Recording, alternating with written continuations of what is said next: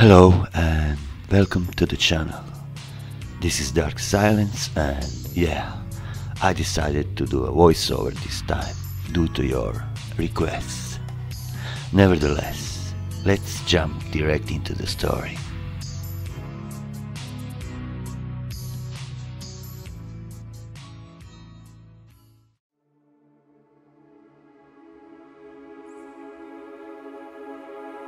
Rabies. It is exceptionally common, but people just don't run into the animals that carry it often, skunk especially and bats. Let me paint you a picture. You go camping, and at the midday you decide to take a nap in a nice little hammock. While sleeping, a tiny brown bat in the raged state of infection is fidgeting in broad daylight, uncomfortable and thirsty due to the hydrophobia, and you snort, startling him.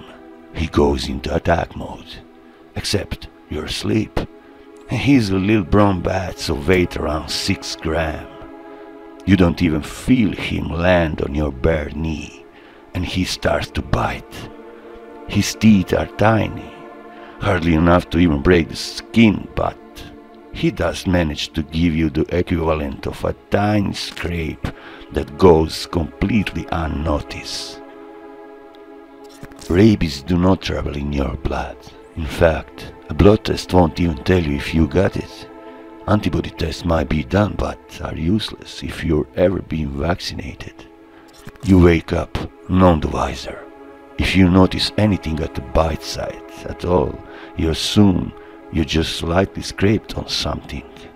The bomb has been lit, and your nervous system is the weak. The rabies will multiply along your nervous system, doing virtually no damage, and completely undetectable. You literally have no symptoms. It may be a couple of days, it might be a year, but the camping trip is most likely long forgotten. Then one day, your back starts to ache, or maybe you get a slightly headache. At this point, you are already dead. There is no cure. The sole cavity to this is the Milwaukee Protocol, which leaves most patients dead anyway, and the survivors mentally disabled, and it's seldom done. There is no treatment. It has a 100% kill rate. Absorb that. Not a single other virus on the planet has a 100% kill rate, only rabies. And once you're symptomatic, it's over. You're gone.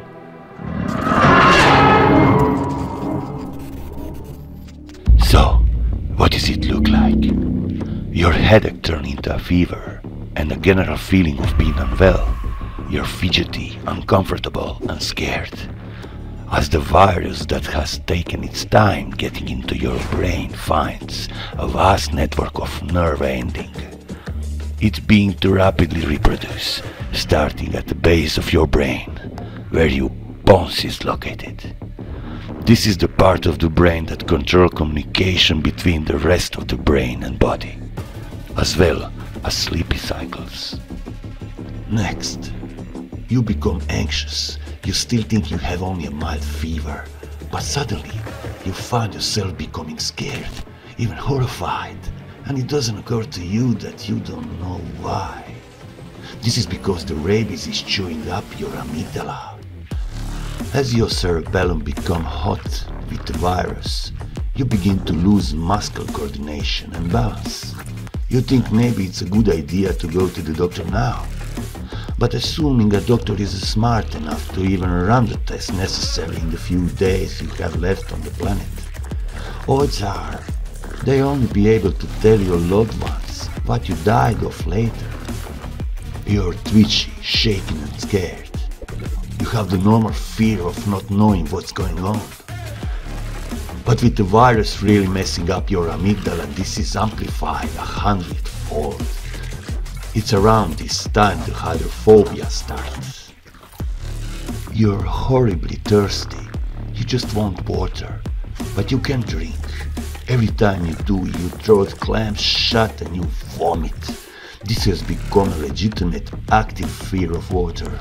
You're thirsty, But looking at a glass of water begins to make you gag and shy back in fear.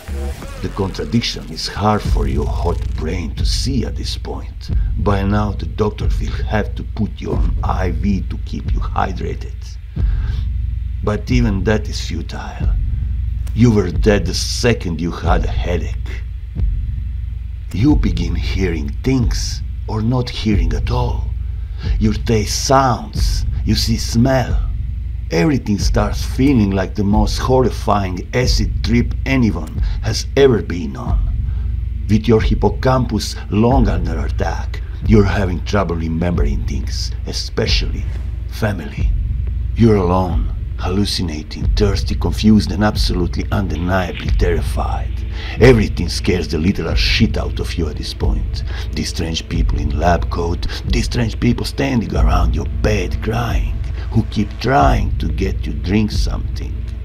And it's only been about 2 weeks since that little headache that you completely forgotten. Time means nothing to you anymore. Eventually, you slip into the dumb Rabby phase. Your brain has started the process of shutting down. Too much of it has been turned into the liquid virus. Your face drops, you drawl. You're all but unaware of what's around you. A sudden noise or light might startle you. But for the most part, it's all you can do to just stare at the ground. You haven't really slept for about 72 hours. Then you die. Always you die. Then there's the question of what to do with the corpse. I mean, sure, burying it is the right thing to do, but a virus can survive in a corpse for a year. You could kill every rabid animal on the planet today, and if 2 years from now some moist, preserved, rotten hunk of used-to-be brain gets eaten by an animal, it starts all over. So, in conclusion, rabies are scary. Thank you for watching. See you next time.